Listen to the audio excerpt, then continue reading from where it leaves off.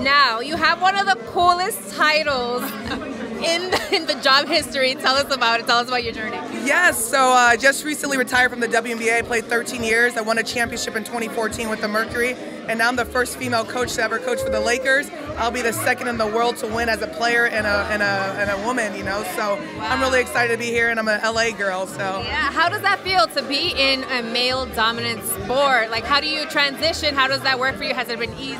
I mean, it's really exciting. You know, I have a big energy. You know, I'm in a little hashtag BDE, so I'm like the loudest one in the gym. You know, I tell Dwight Howard and Jordan, like, I'm going to serve you, I'm going to give you buckets. So I just walk in with a confidence you have to be, you know what I mean? As women, as especially minorities, you have to work that much harder. You got to be that much confident. So I back it up every day. Team Aries, that's what I do. That's awesome. What is your tactic? So when you go in there with all these guys, what's the first thing you do or say? I show up loud. I have my Mustang with the top down, so I play Drizzy, Girls Want Girls Where I'm From. I just play so much music loud that everybody hears at 8 a.m. I'm ready to work. I'm ready to shoot shots. Kurt Rambis is like, you have the best jump shot on the team. I was like, this is what I do, coach, you know? So I just match it every day, and I think the most important thing is for Kobe, it's like, stay consistent, you know? I have a Kobe tattoo, so I think just being consistent and having energy, and my true authentic self, it's easy. How does it feel? How is the energy without Kobe Bryant now? It's crazy, you know, for me, being a little girl from the Valley, you know, I love Kobe, and for me, he's like, it became a good habit, then it became a lifestyle, and like Mamba mentality is something you do every day, you know, and I think the team this year, you know, with like LeBron leading the way, everyone is buying into that, and the energy is so positive, it's contagious, you know, so we have the Mamba mentality every single day, and I'm really excited for the season. That's amazing. Now, to get to the point where you are, you have to be super disciplined, you have to have some type of faith.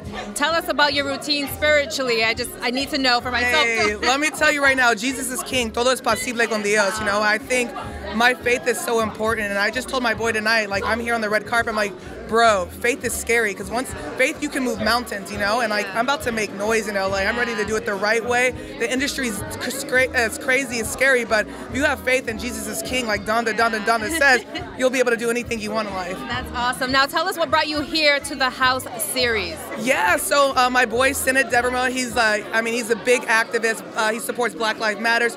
Cool with Attorney Crump. He's like, Shay, I got this great opportunity. You need to be seen. People need to hear your story, you know, just being a minority. So he brought me in. I'm here to tag along, but now I think my energy's out here shining. You know, I'm trying to shine. Hot girl summer all year. Now, what is your story? Yeah, my story is, you know, like most people, you know, I was sexually abused. I was hit by a car. I lost my dad at 12. Okay. My dad never saw me play basketball. I started playing basketball in 1996, Kobe's first year. Kobe came and spoke to my team.